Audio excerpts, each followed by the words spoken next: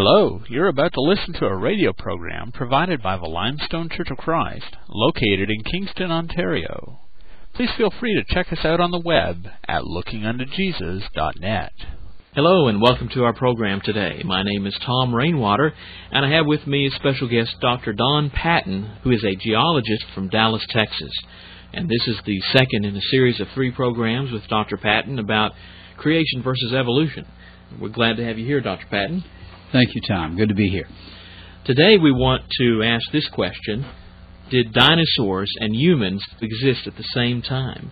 Because evolutionists will say that the dinosaurs came first, and then a long time later, after the dinosaurs became extinct, then humans came along.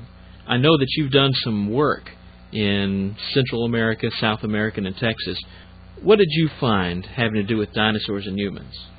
Well, I think there's a tremendous amount of evidence from history and from paleontology that demonstrates the coexistence of humans and dinosaurs. Of course, the evolutionist thinks that's nonsense. They had to be millions of years apart for evolution to be true, and will acknowledge that if you find that, it would totally destroy evolution as it's being taught in the schools today, certainly, as represented in the geologic column. 65 million year mistake is overwhelming. And so they just tell you that this is the way it is, and you pick up the little golden books even that describe dinosaurs. And millions of years ago, and long before man, no man ever saw this. And what proof do they offer? Do you ever think about that? It's just asserted. If you do find them together, then you know there are significant problems with evolution as presented in the textbooks. But we find abundant evidence of that, and I do a lot of lecturing on college campuses all across the country. If you think for a moment, you do find dragons described in all societies in the world, not just the Chinese, but in virtually every society in the world. People talk about and describe and draw pictures of dragons. Now, what does that look like? And why do they all have that concept?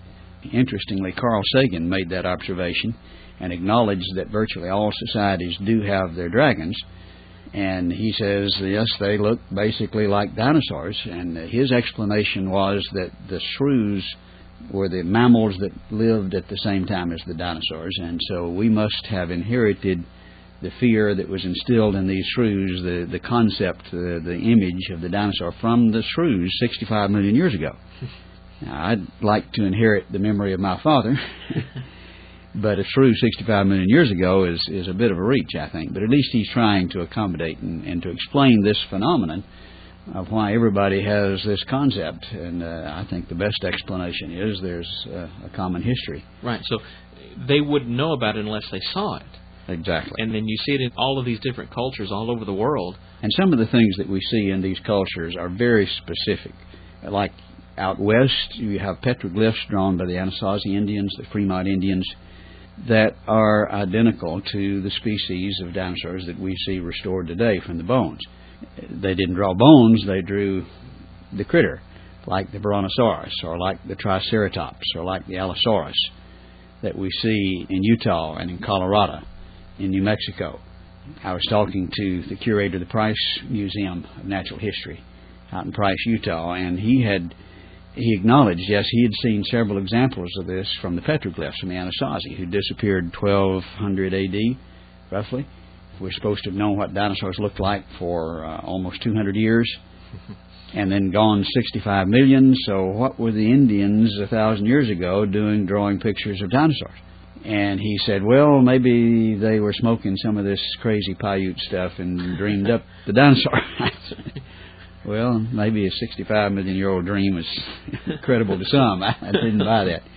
It looks to me like they were seeing the specific dinosaurs. Mm-hmm. When you go down to Mexico, for example, in Acambaro, where we've done a good bit of work, we've made about 6 trips down there now. There's a collection of 33,000 ceramic figurines from this culture, and they date at about 2500 B.C., so over 4,000 years ago. Very ancient culture, and they show a wide range of animals, many we recognize. And of these over 30,000 figurines of people and some rather strange creatures, about 10% of them are of dinosaurs, and some of them very, very specific. The Brontosaurus particularly, But Triceratops, Stegosaurus, even the pterosaurs are represented in these figurines that are thousands of years old, that are dug up with pottery in the museums that have no question about what the date is. And thermoluminescent dating for a few thousand years is fairly reasonable, especially with pottery. And we've done dozens of examples. Also done some carbon dating with some of the straw and material that is found in the pottery. And there is a range from about 1,500 to about 4,000 with the radiocarbon dates. These people were obviously seeing dinosaurs. There's no other way to explain that. Interestingly, Earl Stanley Gardner got involved in this mystery and wrote a book about it. This was back in the late 50s, early 60s. And even then, they did some radiocarbon dating and came out with similar results. He was trying to meet the objection that the discoverer of this culture, Julsrud, who had immigrated from Germany in the early 1900s, had actually manufactured these things, 33,000 of them. And he found fragments of these creatures in the adobe brick that dated over 50 years before Julsrud arrived from Germany. He devised various tests. Now, of course, Earl Stanley Gardner is the author of Perry Mason, and he's a very famous detective. He was a very famous practicing attorney and a criminologist from California, Ventura, California, before he began to make his living writing scripts for TV and radio and writing books. But his book, The Host with the Big Hat, is the one where he describes this phenomenon and devised these tests to verify the concept that Julsrud may have manufactured these and excavated under roads and under stone walls that knew had been there for hundreds of years and found fragments of these pieces everywhere. He says it's absolutely impossible that they could have been planted or manufactured by Julsrud. So that's one example that would demonstrate from history. Likewise, down in Peru, where we've made several trips, and we have thousands of examples of the burial stones from the Inca tombs of these stones with pictures carved on them. Dr. Cabrera has a collection of over 11,000 of them. There's also a collection in the Museum of Inca, about 200 kilometers south of Lima. And these pictures carved on the stones that are in the tombs of the Incas are of various kinds of scenes. Some of them show amazing technology, which is very obvious from that society. They weren't dummies. About a third of those stones are just disgusting pornography, but another third of them show dinosaurs on them, and very specific dinosaurs, Triceratops and Brontosaurus type. The Stegosaurus, the pterosaurs are all on the stones, and just very specific and obvious. They're still being dug up. We dug up some more about 2 years ago. Unfortunately, grave robbing is about the only industry in the desert out there, and the only way they can make a living. And they're continually excavating these tombs and finding the stones. They have 11,000 of them there in Inca in the museum. And again, just hundreds of them show the dinosaurs. And I have one that I acquired from there. It was a museum-to-museum transfer. We brought several back for our museum there at Glen Rose. And people can come look at them, or they can look at pictures of them on our website. That's www.bible.ca/tracks. And you can go there and click on the dinosaur art, and you can see the figurines from Acambaro, the ceramic figurines of dinosaurs, as well as the burial stones from Peru. Yeah, let me stop you right now. The burial stones from Peru, what do those date back to? Well, they're carvings on a rock. The age of the rock is immaterial to the carving, and that's rather difficult. There have been investigations of the stuff in the grooves by University of Bonn, and they indicated that the patina and the material in the grooves indicate that they are thousands, but they have difficulty getting very specific. If they're more than 200 years old, then we have a significant problem with the story told in the textbooks. But they're continually being dug up with the pottery and with the grave cloths that are dated at about 2,500 years ago.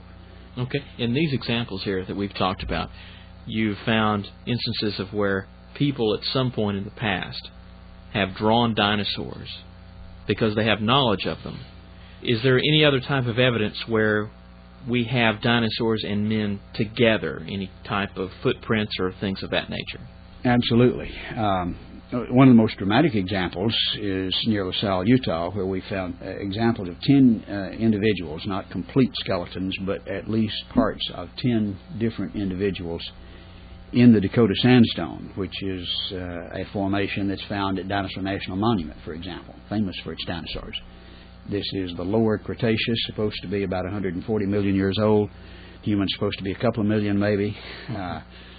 And so obviously they shouldn't be in 140 million year old strata. Well, I don't think it's that old, but let's play the game their way to see how it comes out. It's in the layer where you find dinosaurs and 10 different individuals, and it's 50 feet down in the Dakota Sandstone. Now, you find this kind of thing fairly often, but invariably they'll say this is an intrusional burial. It's been eroded, redeposited, it fell down a crack, or, But this is 50 feet down. It's where there was a copper mine, and they had come down 50 feet into the hard rock with bulldozers. In fact, they had begun in the 30s at this point, had reached a layer that was so hard it was tearing up their equipment, the bulldozers, and so they stopped and began again in the 70s. And the first two were found in the early 70s. In the 90s, we found a number of others, and now we have a total of 10. There were 4 females, and then there was 1 infant. The rest were males.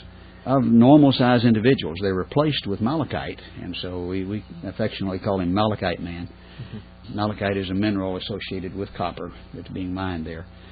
And the replacement can happen relatively quickly, but generally many hundreds or even 1,000 years to totally replace bones. There is no collagen in the bones. It takes probably 1,000 years as the general rule of thumb for the collagen all to disappear, and that's gone. There have been a number of dating processes done on it, all of them older than would fit the evolutionary scenario of 200 years. Mm-hmm. Anyway, we do find the humans with the dinosaurs. We find tracks down at Glen Rose. These are rather controversial because of the implications. Okay, this is Glen Rose, Texas. Glen Rose, Texas. Now, people would say, well, the bones have to be better evidence. Actually, that's not the case, because with bones, you can erode, redeposit. If you find them 50 feet down, that's kind of hard to sell, but it's conceivable. But tracks are where they're at. You can't erode them and redeposit them, and they are in the layer where we find the dinosaurs. So you can't object to where they are. They're in situ, or in place, as we say. Then you reach a new set of objections. They'll say, well, they're carved, or it's erosion. So you have to meet the new objections then. These have been known for a number of years and were investigated in the early 70s by Stan Taylor. He found 2 tracks coming out of the riverbank and decided to follow them back up under the riverbank, removing the overburden. Okay, which kind of tracks? These were very human tracks, and the platform there is covered with dinosaur tracks, but these were 2 very human tracks that went back up under the riverbank. So with a lot of elbow grease, a lot of help, pry bars, and then some backhoes, they removed about 6 feet of alternating layers of clay and limestone, and uncovered 9 more tracks back up under the overburden. Well, this answers the objection of being carved. Obviously, that wasn't carved. Mm-hmm. And the fact that they're in a right-left sequence and with mud push-up around the tracks would strongly indicate that's not erosion. Now, we've extended that trail, and there are now 14 in the right-left pattern, and a couple of them especially are just absolutely perfect. You can put your foot in it, and it feels molded and shaped. So within the same rock, you have these human prints and dinosaur. These are clearly dinosaur prints. On that platform, there are 134 dinosaur tracks. Mm-hmm. Here are the 14 right-left human tracks going right through the middle of them. Which would indicate humans and dinosaurs lived at the same time. Right. Yeah. You sometimes look at the old man in the mountain, the profile that looks like a man, accidentally does. Well, how do you know whether this was erosion or whether it was carved? Well, if you go to Mount Rushmore and you see 4 old men in the mountain, you get a pretty good idea this was not erosion. And when you got 14 in a right-left pattern, mm-hmm. that's not going to be explained by erosion, especially with the mud push-up around it. Erosion doesn't do that. But they have all 5 toes, instep and heel, That is, with many of them. There are 2 of them in that sequence that are just oblong shapes, but that's typical of what you'd expect to find with tracks in the rock. That's an incredible find. Why haven't we heard more about this in the media? Because that ought to be news everywhere, because it goes against that theory of evolution. Well, we had National Geographic came down, took pictures. We had Nova came down, spent 2 weeks taking pictures. Both crews were very excited. They thought they had earth-shaking evidence. When they went back to prepare this for publication or for viewing, the editors would not allow it. In fact, Nova did put out a special on it that said there's nothing that looks like human tracks at Glen Rose. Now, you can go on the website and decide for yourself. So all those pictures are there on the website? All of the pictures are there. Okay, yes. That would be www.bible.ca /tracks. Tracks. T-R-A-C-K-S? That's correct. All right, so those pictures are there. Right. For you to look also in the same area, invariably people will say, well, we need more evidence. Okay. We excavated downstream, and we excavated the longest consecutive dinosaur trail on the American continent, the second longest in the world. The longest is in Turkmenistan, where there are also human and dinosaur tracks, by the way. But this was a very significant find, absolutely spectacular, beautiful dinosaurs. We know what dinosaur tracks look like. These are gorgeous, and maybe the best example, well, the second best example in the world of dinosaur tracks. But no human tracks at all, nothing that looks like a human track. But up there at the Taylor Trail, you've got very, very different tracks. This long dinosaur trail is now called the Turnage Patton Trail, for the Turnage actually found the first part of it, and then we excavated the complete trail afterwards. Then they said, well, you still need more evidence, and so we excavated upstream from it and found another platform with almost 100 dinosaur tracks on it, but again, through the middle of this one was another human trail, this time 15 tracks. Now, the first one averaged, or was almost exactly 11.5 inches per track for 14. This one was 10 inches more the average size today. The 11.5-inch track would indicate about 6'4", if his proportions are average, so a good-sized man. The 15-track trail, the fall trail as it's called, for the landowner there. It's got mud push-up around it. One of them is within a slightly raised dinosaur track. On this platform, you have raised dinosaur tracks, which is very unique. The dinosaur stepped, left the depression, other material washed over and filled in, and then that infill material became rock and was harder than the surrounding material. And so when they were subsequently exposed, the erosion eroded away the surrounding material, and the center was slightly raised. But the depressed tracks are human-shaped and are distinguished from the raised tracks, and sometimes they overlap. And you can see this depressed human shape in the edge of this raised dinosaur track. So where a dinosaur had walked, a human came through and walked after that. Stepped in the infill material. And it wouldn't have been a large gap in time because it's in the same Could not have rock. been, right. It had to have been quickly. Now, where's the second site at that you're talking about? It's about 50 yards north of the first site. Okay. In the same vicinity. So those are beautiful examples, and people will say, well, they don't look like human tracks. Well, you can decide for yourself. And those pictures are on the website. That's right. Go look. You can order videos. You can also watch a video of the presentation that describes this in detail if you have a real player that's there on the website. But I think you have all kinds of evidence in terms of the petroglyphs, of the dinosaur figurines from Peru and in Mexico. You have human tracks there at Glen Rose. You have human tracks in Turkmenistan. This was reported by Pravda and by the head of the Department of Geology at the University of Turkmenistan. Right, where exactly is that? Well, the site is 6 miles from Afghanistan. We were supposed to have been there this spring, that the head of the department was going to take us to that site. We got all of our visas, all of our permits from the government. When the government found out we were coming, they fired the head of the department. He'd been there for 20 years. He's now in Kazakhstan. He did say he would sneak us across the border if we wanted to. 6 miles from Afghanistan. We decided we were going to postpone that a while. But I've got the visa. It's ready. We hope to do that before too long. In Antelope Springs, Utah, you have examples of human tracks, and this is in the lowest layer, the Cambrian, with trilobites embedded in the heel. And we have one of those tracks at our museum there at Glen Rose, Texas.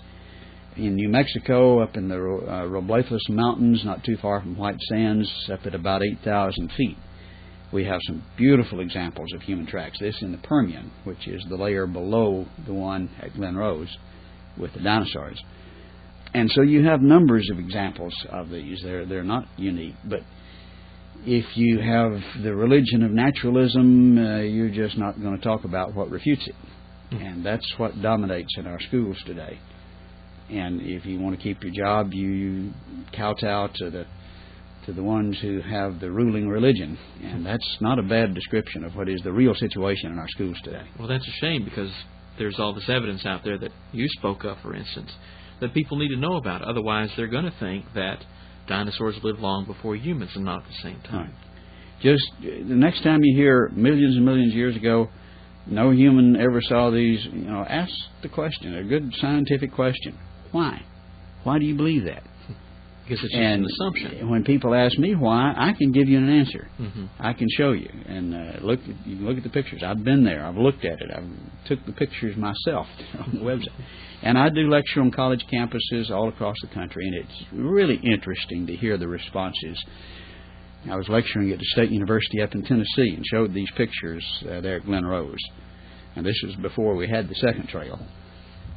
But very clear. One in particular is just as clear as all five toes, instep and heel, are clear in the edge of a dinosaur track. We presented this to the senior geology students, and then they wanted to turn around and ask the head of the department, what did he think about this? And he said, well, we don't know that there weren't dinosaurs back there with human feet. And I thought a minute. I said, well, I guess that's true. We don't know. We also don't know there weren't humans back there with dinosaur feet. Wouldn't that make about as much sense? Wouldn't it make more sense to say that these things look like dinosaur feet were made by dinosaurs, and these things look like human feet were made by humans? No, he wouldn't agree with that. I said, well, if they were made by humans, would they look any different? And he just got up and left. That was the end of the discussion. Chuck Finsley, who was head of the department, well, he was director of the Dallas Museum of Natural History for 30 years. He's recently retired. Is I think, a friend, and I consider him a gentleman. We have the difference over this issue. But he was wanting to display one of our dinosaurs that we had excavated there in the Glen Rose area at the Dallas Museum of Natural History. And he came down to talk to us, and we showed him the tracks. And he got a little upset and said he'd have to think about that. And he came back to try to talk to us again. And he actually, the third time down, he said, well, Dr. Patton, I've reached a conclusion about these tracks that look like human tracks down here. He says, I think they were made by aliens. And he was dead serious. I said, well, Chuck, if they're made by aliens, they would come from a galaxy far, far away. I guess an advanced civilization. What are they doing running around barefooted? He got a little upset about that. I think the most honest and reasonable thing is just say, hey, that looks like a human foot. I can put my foot in it. I can feel the fit, and I can step from this one to this one to this one, and it's a right-left pattern.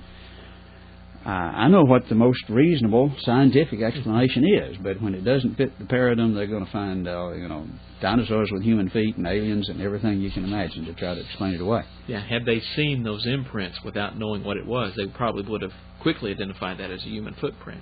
We did a double-blind test at Kansas State University with the psych department where we showed pictures of each of these 14 tracks together with just random erosion marks to see if these people who had no introduction or background or indication of the significance at all, just freshman psych students, most of them, pick out what you see as significant and tell us what they are. And I think it was like 94% identified them as human footprints and picked out the ones that were.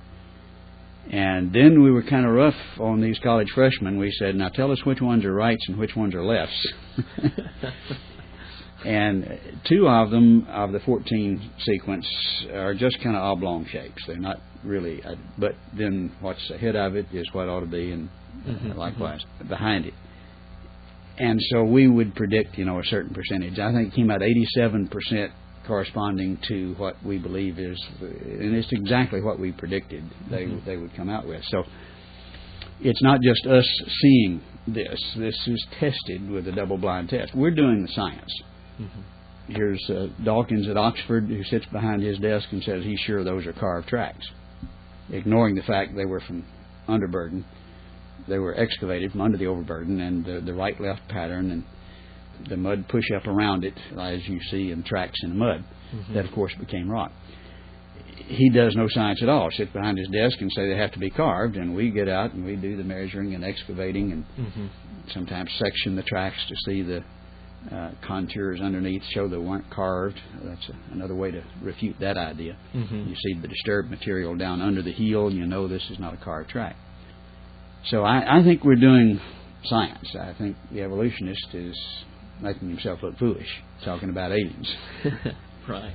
Well, here at the end of the program, I wanted to ask you about the museum. You mentioned that 2 or 3 times, about the museum at Glen Rose. Could you tell us about that? We're in the process of building the museum. It's probably 2/3 done at this point. There are lectures there each Saturday. It's open Tuesday through Saturday from 10 to 4 each day. This is just outside Dinosaur Valley National Park, and it's a great place to go take a vacation. You can see the dinosaur tracks in the park, and the best human tracks are underwater most of the time. We have to do a lot of pumping and excavating to get down to them, but there are a few that are still available. But good pictures of them there at the museum, and casts that you can see, stereo photographs. Lots of good evidence from a number of different areas of science that are on display. Well, sounds fascinating. Love to go there. Now, where is Glen Rose in Texas in relation to the major cities? It's about 60 miles south and a little bit west of Dallas, the Dallas-Fort Worth area. Go down Highway 67 through Cleburne, and you'll wind up right there. And Dinosaur Valley State Park's on a lot of the maps. If you're on the way to that, you'll see it just before you get there. Okay. Well, who else is involved in this museum besides yourself? Dr. Carl Ball is the director of the museum. I'm on staff, which means I get to work as long as I want for free. But we've been working together for about 18 years now. He's an archaeologist. We work with a number of other scientists across the country. Dr. Dennis Swift is one that I work with. He's up in Portland, Oregon. He's trained in archaeology, and we have a multidisciplinary team that I think is very effective in doing science. It sounds fascinating. We have a great time. Well, we've run out of time today, and glad to have you here again on the program. Thank you, sir. And look forward to having you here next week when we talk about the fossil record. We'll see you then. We'll look forward to it.